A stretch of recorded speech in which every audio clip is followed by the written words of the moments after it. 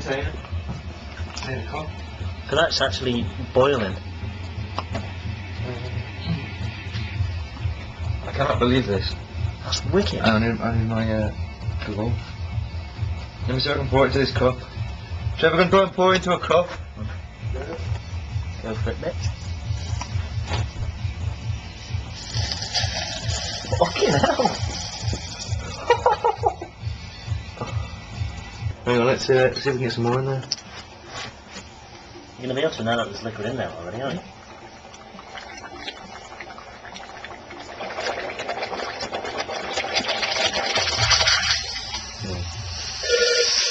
Oh, great. Oh, dear. Just pour that in a bit, I'm going to take them off.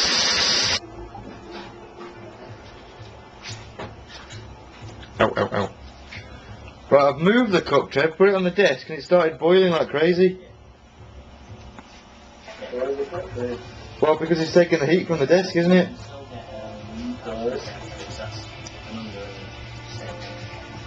But as soon as the desk cools down beneath it, it will start boiling.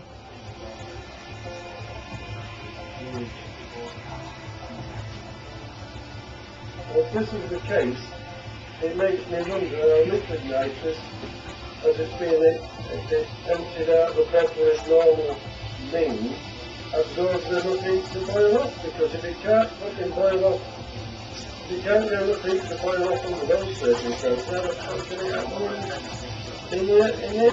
But I think it's because the air's still. If I blow it, hang on. Yeah, if I blow it, it's evaporating. Hang on, I'm going to do it again with video in it, hang on. That's not very good. Right, I'm blowing it and you can blatantly see. Yeah, as soon as I start blowing it and giving it some warmth.